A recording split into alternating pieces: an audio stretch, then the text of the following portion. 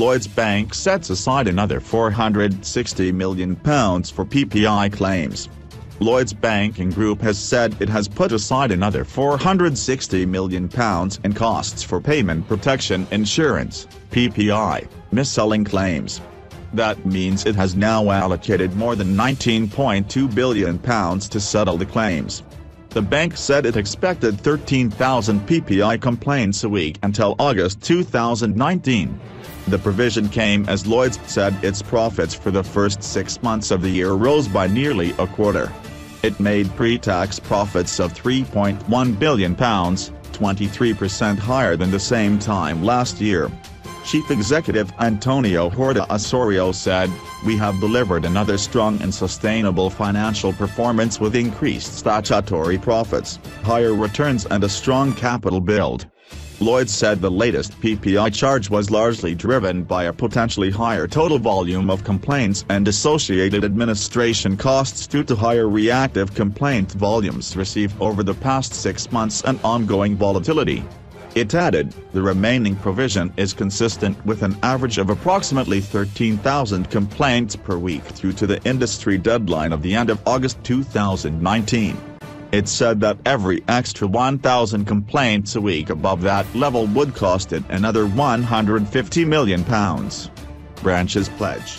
The bank said it had sold an estimated 16 million PPI policies since 2000, including policies that were not mis-sold and those that had been successfully claimed upon. It has already dealt with about 53% of those policies. Analysis, by BBC personal finance reporter Kevin Peachy.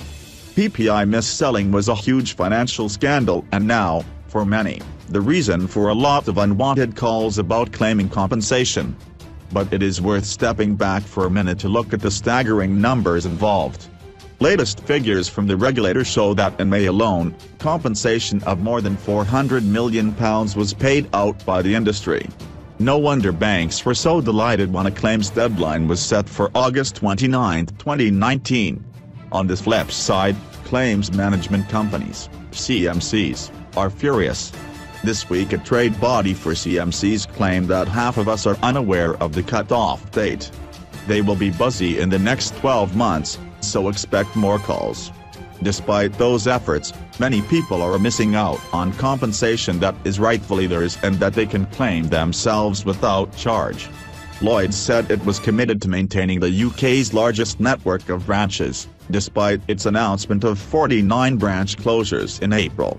It said it also had the largest digital bank in the UK, with active users increasing to almost 14 million, including about 10 million mobile banking users. Lloyds said its balance sheet remains strong, with its Common Equity Tier 1 capital ratio increasing to 15.1% pre-dividend.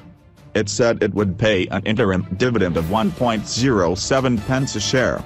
The government sold its last shares in Lloyds in May 2017, 8 years after pumping in £20 billion to save it.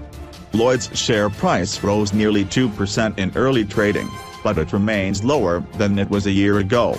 Laith Khalif, senior analyst at Hargreaves Lansdown, said, "Antonio Horta Osorio must be wondering just what he has to pull out of the bag to push the stock price up." Since taking over the reins in 2011, Horta Osorio has presided over a bank which has swung from an annual loss of £260 million to a profit of £3.5 billion.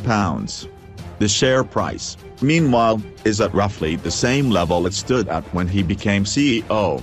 That's largely because Brexit means some investors don't want to touch UK domestic companies like Lloyds with a barge pole.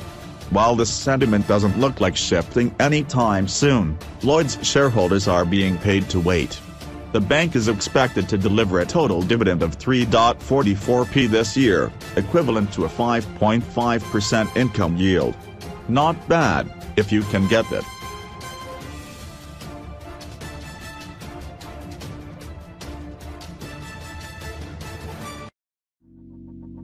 Let it go, make my body go. Take our bodies higher and higher.